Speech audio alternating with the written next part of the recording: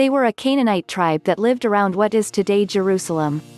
Not much is known about them besides what we have in the Bible, since they were not mentioned outside of the Bible. 3 theories exist to what is the origin of the Jebusites. They were Hittite cultured, they were Amorite cultured, or they were Hurrian cultured.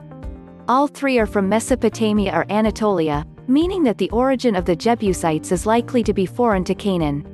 In the Old Testament, the Jebusites ruled Jerusalem, back then known as Jebus, when the Israelites conquered the land under Joshua.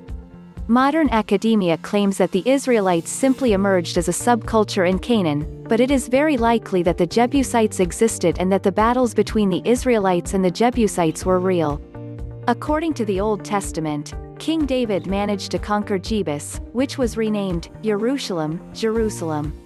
His son, King Solomon, is said to give the remaining Jebusites a status of serfs, slaves that are not treated as property. The Jebusites disappeared and probably assimilated the Israelite society. According to some scholars, the Jebusites were not serfs and were actually an important community within the Israelite kingdom. They identify many biblical characters, including Bathsheba, the mother of King Solomon, as Jebusite. A Canaanite people, the inhabitants of the city-state of Jebus. They were more or less constantly at war with the Israelites.